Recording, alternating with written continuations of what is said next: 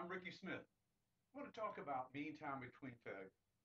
Why? Because I think it's so important that we measure reliability. We understand the reliability of our assets. And once we know that, then we know where we are and we know if we're making improvements or not.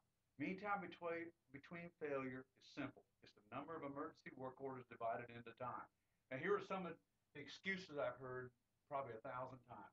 One, our CMMS and EAM will not provide this metric. All of them will do it, okay? Or maybe all failures are not captured on work orders. That's probably my number one. Who's in charge? Okay, I was a maintenance supervisor. I know how to do it. Our focus is on prevention, not failures. How do you know if you're improving if you're not measuring? How do you know? So capture a system, capture critical assets, whatever, and measure mean time between failures. Send me an email, smithR@alliedreliability.com, and I'll be glad to send you my mean time between failure user's guide. That's smithR@alliedreliability.com. Have a great day.